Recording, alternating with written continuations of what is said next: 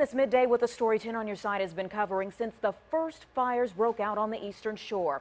Accused arsonist Tonya Bundick's trial is underway today in Virginia Beach. 10 on your side's Liz Palka just stepped out of the courtroom with the latest. Liz, what can you tell us? Well, Anita, Judge Tyler is taking this process very slow right now. We are still in the jury selection phase of Tonya Bundick's trial. Right now, he is questioning people individually, asking very general questions and some that are specific to arson, the Eastern Shore, and this case in general. Let's show you some video from inside the courtroom, and at the same time, I want to set the scene for you.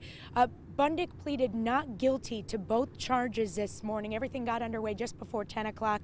Keep in mind, while the defendant faces dozens of arson charges, this case only has to do with two: arson and conspiracy to commit arson. This is related to the April 1st fire in Melfa. The judge started the morning with 26 potential jurors asking questions like, what are your spouse's occupation? What is your occupation? Can you physically sit for long periods of time, about an hour and a half at a time? Then he started asking the more specific questions, such as, do you have anyone that you know that lives on the Eastern Shore? Are you related to any firefighters? Have you ever been the victim of arson? Like I said before, he's asking individual questions right now. He asked all the jurors to raise their hands and ask, has anyone heard or seen any news coverage of this specific case? The people that held their hands they went into a different room. Now he's bringing them in one by one and asking them, would the news coverage that you've seen affect your opinion or your ability to form an opinion on this case? He's having them answer yes or no.